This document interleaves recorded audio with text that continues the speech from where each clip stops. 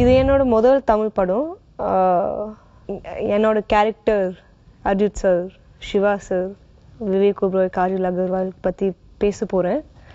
So முதல்ல என்னோட character பிறந்து வளர்ந்து வெளிநாட்டிலேருந்து ரொம்ப முக்கியமான கேரக்டர். அது ரோல் அஜித் சார் கூட பேரலாக போகும்.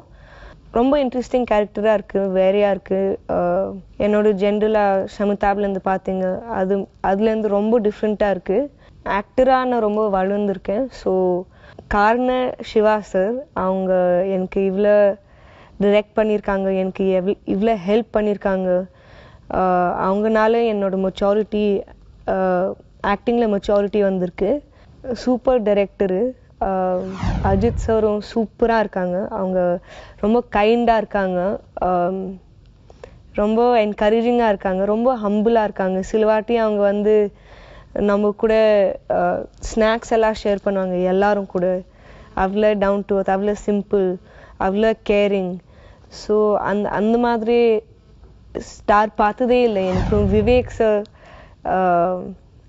அவங்க முதல் படம் பார்த்தேன், அப்போலேருந்து அவங்களுக்கு ஃபாலோ பண்ணிட்டு இருந்தேன். அவங்க ரொம்ப இன்ட்ரெஸ்டிங் ஆக்டராக இருக்காங்க. டிஃப்ரெண்ட் வேரியேஷன் எடுத்துன்னு வருவாங்க. ஸோ அது ரொம்ப இன்ட்ரெஸ்டிங்காக இருந்தது பார்க்குறதுக்கு.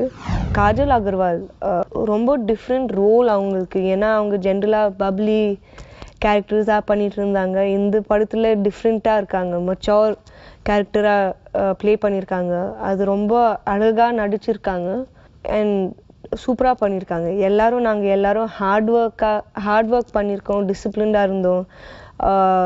நாங்கள் எல்லாம் ஒரு ஃபேமிலி ஆகிட்டு இது படம் பண்ணியிருக்கோம். ரொம்ப ஸ்பெஷலாக இருக்குது நம்மளுக்கு. ஸோ ஹோப் நீங்கள் எல்லாரும் என்ஜாய் பண்ணுறீங்க.